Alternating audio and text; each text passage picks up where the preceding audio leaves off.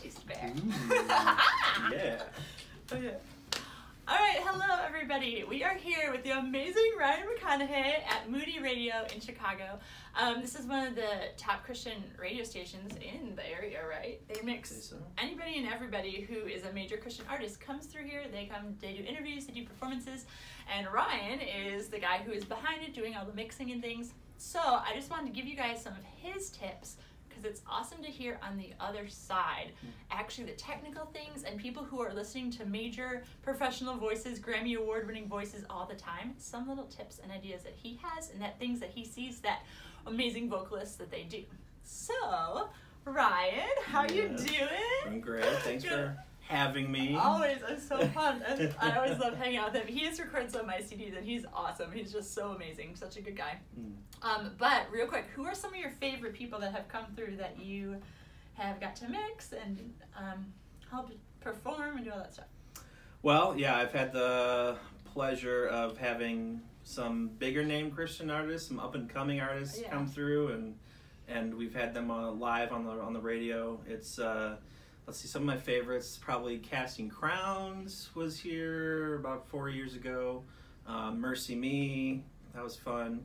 Kind of an acoustic set. You did Tauren Wells. How do you pronounce it? Tauren Wells. Yeah, he did the song Hills and Valleys. He's kind of a big name these days. So he was here last year and he was awesome. So it's always fun. I mean, my big thing here is music. So I mean the majority of what we do here is probably more talk show stuff, but when we get a chance to do music, I always love it. So totally. Okay, so what do you think? What would you say to the singers? What are some good tips? I know too, because you always are recording CDs for people, so you definitely know what do people do to make their vocal performance and their voices the best, and things that you appreciate on the other side of the mixing board. Sure. I'd say the big thing, the one big thing going here. I made some notes. Looking at my phone here. I'm not texting or anything. Very high tech here. Yeah. So I'd say before going into the studio, a big thing is pre-production. So making sure you've got all your lyrics down. You're not just making things up in the studio, wasting time. Totally. I mean, the studio time can be great for coming up with new ideas, but have the majority of your just like the initial song itself, the lyrics, the melody, if you're doing any harmonies, make sure you kind of work through those ahead of time, either with arrangements, exactly. If you have a chance to record yourself on your phone and play it back just to kind of see how it sounds, that's a cool thing to do. So yeah, pre-production is key, making sure you come prepared so that you're not wasting your time, the engineer's time. If he's charging hourly, that could stack up. Gosh, right. Talking about ideas and coming up with harmonies, it can cost you hundreds of dollars. Exactly. Right? So pre-production, another thing, I guess just make sure you prepare your body going into the session. Make sure you're well rested, you're hydrated, drink lots of water, like a couple days going into it, so you're nice and hydrated. These are all tips I have said in my lessons, which is crazy. I'm not just making it up. These are people, it's always good. Yeah, John said the exact same things the other day. It's super important. Your voice and your body, it's all affected together. And I guess the day of, make sure when you're drinking water, make sure it's not cold water, because that can kind of constrict your vocal cords, I know. So like room temperature water, bring lots of it during the day of the session, big water bottle, whatever. So that's kind of more preparing yourself going into the session. It is. That's huge. It sounds like a little thing, but it's not at all. It makes big. Such a big it's difference. big. It really does. Because you get some edgy things get weird. Getting into the technical aspects, I mean, this is something you work on with your engineer, whoever's engineering your project. Getting a good headphone mix. Making sure you can hear all the necessary elements in the headphones while you sing is huge. So you can follow along with the tempo. If you need some sort of metronome going on in your ear so you can follow along, you can request that in your mix. And also make sure you can hear yourself enough, but not too much. I think what a lot of people tend to do is they like to crank themselves up in their headphones, and that'll tend to make you not project as much, I think. So if you have yourself blasting in your headphones, you'll probably tend to sing quieter and not give your full voice. So get a good balance in your headphones so that you can give your best performance. Is a huge thing. I think that's super huge. I think that's super important. And things that, it sounds simple, but all those things make a huge difference. Exactly. Really huge. If you can't hear yourself well, it right. really does affect what you're going to Another thing you can do, what a lot of people do, is you'll see them have one headphone off and one on, so you can kind of hear yourself in the natural room space, as well as in the other headphone, just so you can kind of get a natural balance. You can hear yourself a little bit better naturally in the room. Can also be a good tip. That's good. What else? Yeah, I mean, projection, breath support, all key things. I'm sure you teach that in your classes a lot. Definitely, but it's always good to have more breath people support, say yeah. Make sure you're it. breathing well. Make sure you're taking nice deep breaths. Totally. Yeah, projection. Just make sure you're, singing out like you're singing in your bedroom or your shower or whatever. You'll get the best performance if you project well. Totally, and you're relaxed just like you would be when you're at home. Because when people kind of tighten up and get nervous, and exactly, yeah. If someone's coming into the studio like for the first time, and like I can tell, it's like they're kind of timid when they're singing, and it's you got to kind of have to get them to come out of their shell a little bit and project. And yeah, I mean, when you're working with a typical microphone in the studio, like a large diaphragm condenser microphone, it'll have a sweet spot. Usually you'll make sure this is something your engineer will most definitely have in place, a pop filter in front of the microphone so that your P's and your B's, called plosives, don't distort into the mic. So having a pop filter in front of the microphone, but also not being right up on that pop filter, back up a little bit, maybe I'd say typically like 3 to 4 inches. The pop filter looks like a screen. You probably have seen it before. It's like a little circle. It almost looks like a nylon. Yeah, exactly. So that'll just protect the microphone from your plosives when you pronounce P's and B's. So that's key. But then also, just make sure you're at a nice distance back from that pop filter, because if you get too close, you'll get what's called proximity effect into the microphone. It'll be very muddy sounding and woofy and bassy, and that's hard to correct later on if you're mixing it down. So back off a little bit. If you're really belting out one part, feel free to back off the mic even a little bit more. Not too far, because you'll start to hear more of the room, and that'll probably not be good in the long run. So yeah, it's always good just to kind of, stay in the sweet spot on average, but then when you start belting, back up a little bit so you're not cranking into the mic. That's a super good point, actually. And even when you're doing it live, definitely back it up. I was just somewhere, I was at a restaurant, and they were also having karaoke.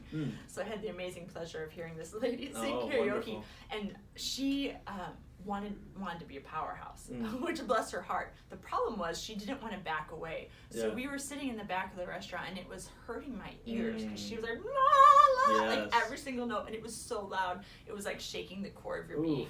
Right. Yes, exactly. Yeah, I know and I'm what like, about. You've been there. We've I've all been there. I mean, mixing for church with vocalists who aren't as experienced. Yeah, mic technique is definitely something you have to master. Yeah. It's a thing. So if you haven't already watched that module on the Singing Lab, you can go back and check that out. All these things are in the Singing Lab. Breathing ideas, ways to relax in the studio tips if you're recording, if you're performing, all that stuff is in the Singing Lab. So you can check that all out. If you have other questions too, you can let me know. But Ryan, you're amazing. Hey. Thank you. Do you have any other tips? I do. What you got? So might be kind of overlooked a lot, but copies of your lyrics. Oh, yes. It's always great to have that out for yourself, not only for yourself, but for your producer and your engineer that can follow along on the sheet as you sing, so they can say, hey, I don't like that way that chorus sounded. Go back to where you said this, blah, blah, blah.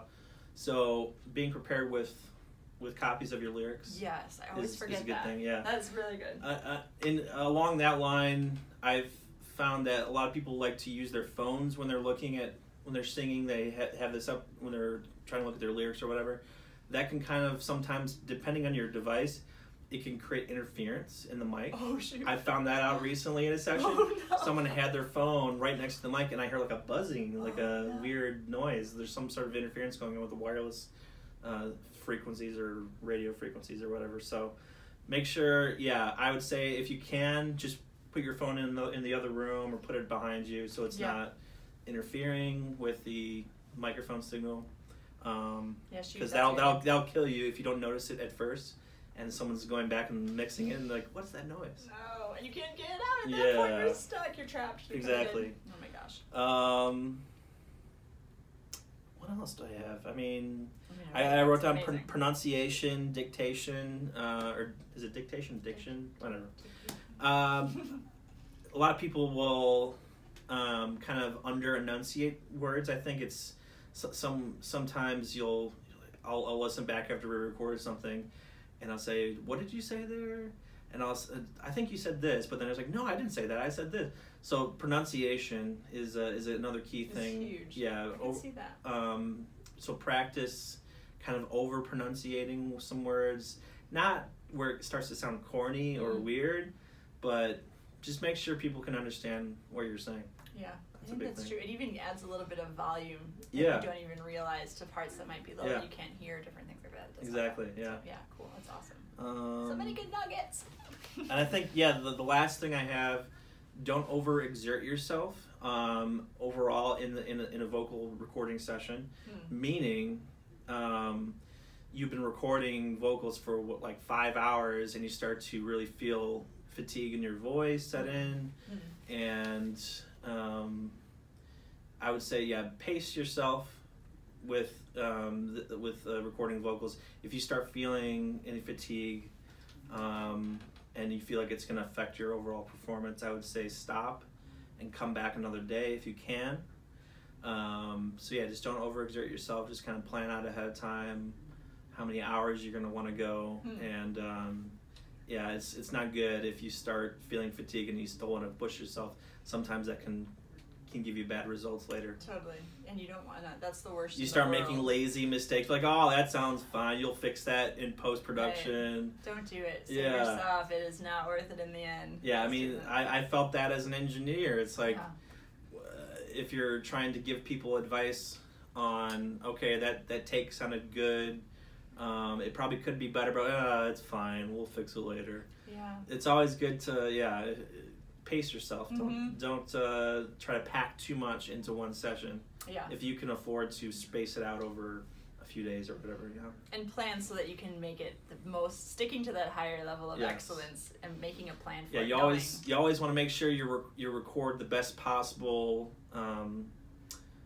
performance, because that's not something you can really fake in the post-production process. Right. And later on you go back and listen to it. I remember some of my first recordings listening to it being like, oh my gosh.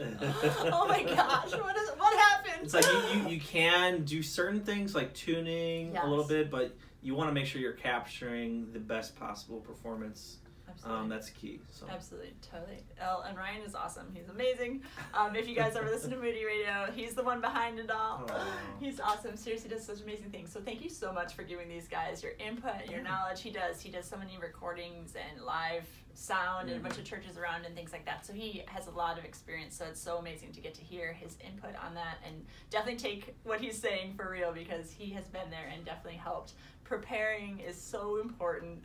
Mic placement and holding your mic and doing those things in advance is so important. Having lyrics with you when you're recording, definitely. And if you have any questions, feel free, let me know. But thank you so much to Ryan. You're awesome. Thank you.